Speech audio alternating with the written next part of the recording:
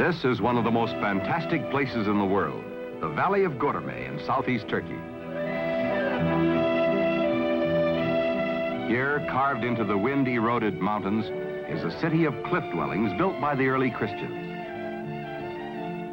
Recently, into this rugged prehistoric country came the world-conquering 1958 Ford, the first car ever to use the whole world as a test track. While the Ford drivers enjoyed a glass of tea, these Turkish children enjoyed a closer look at this mechanized marvel from across the sea. These Turks had seen Americans before, but never an American performer like this.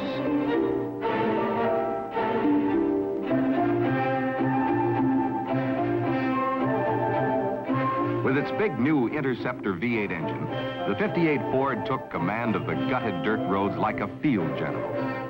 Bypassing the highways, the drivers took the Ford over seldom-traveled back roads, where it powered and bulled its way up the steep grades like the world champion it is.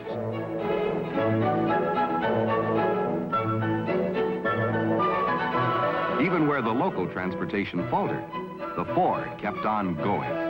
And its new Interceptor V8 engine, with precision fuel induction, kept on proving itself, proving its power, proving its economy, proving without a doubt that it's the greatest engine advance in 25 years.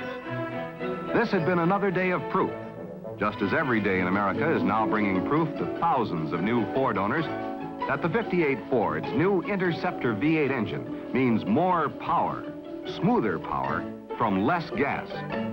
Discover for yourself what Ford used the whole world to prove.